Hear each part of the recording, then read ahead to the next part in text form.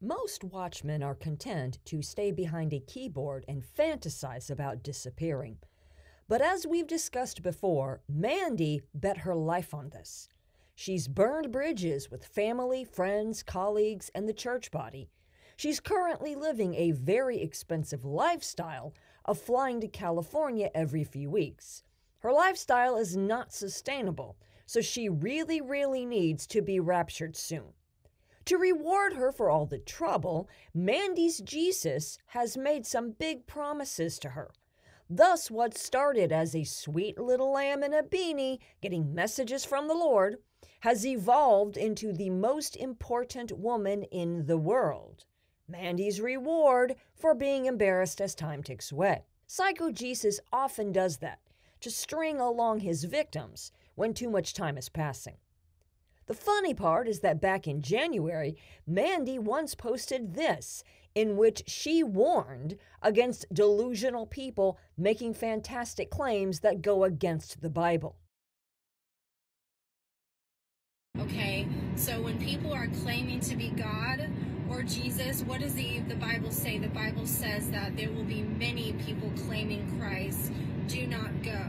Okay, what I am speaking here is I'm never claiming that I am God or the Messiah or anything like that.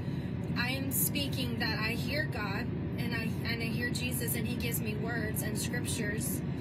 But when people are claiming that, run fast.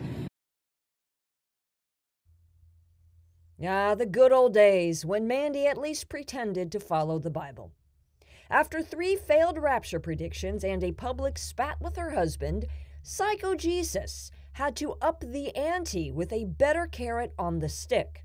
In early September, Mandi had her sex magic booty call during the Revelation 12 constellation, hoping to conceive some kind of, spawn.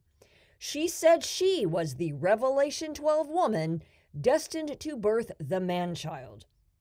Her Jesus also told her to prophesy in a bikini so the message would go viral. That was a month ago, and it still sits with very low views. Then Mandi had an angry meltdown in public, which let us all know the outcome of the pregnancy plan. And then she reported people who made her feel bad. They reported her in retaliation, and her channel was suspended for some sort of violation. Yes, this whole thing has been quite the comedy of errors. She made a new channel to keep posting videos, and only 300 people cared enough to follow her again. The walls are closing in. Mandi couldn't wait anymore, so she resorted to symbolically giving birth to a spirit child or something. In a video she posted and quickly deleted, Mandi could be seen laying in bed acting out the process of labor. She twitched and moaned and yelped in pain as the contractions came over her, with her squad of misfits looking on. Yes, that really happened. According to McKenna, they deleted the video because Jesus said it was meant to be viewed by those left behind.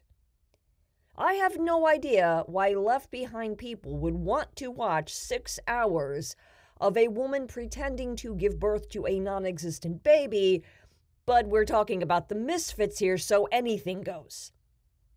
With that stunt over and still nothing to show for it, Mandi's next theory is that she could be secretly raptured in some kind of special pre-flight boarding.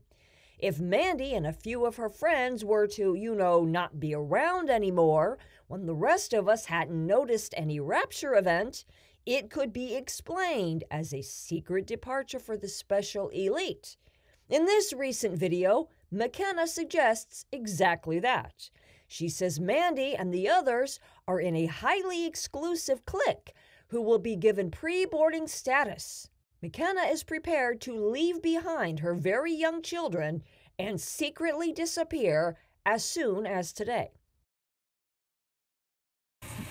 I'm not sharing this to boast or anything like that. I don't know why we were created for this.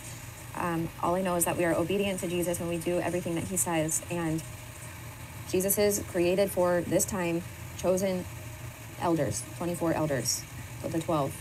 the 12 couples, 24 elders, okay? I'm not trying to sound boastful at all because I do not like this. It's uncomfortable for me. I'm just being obedient. I feel the Holy Spirit on me strongly. So if we go up tonight, then the bride and the children will go up tomorrow. What disturbs me about that video is how casual she sounds. If you, as a parent, knew that you were going to leave your small children in a matter of hours, you would probably be kind of emotional about it. Yet there's McKenna acting like it's just another Thursday. It's easy to say this is all entertainment, and in the case of most watchmen, as I said, you'd be right.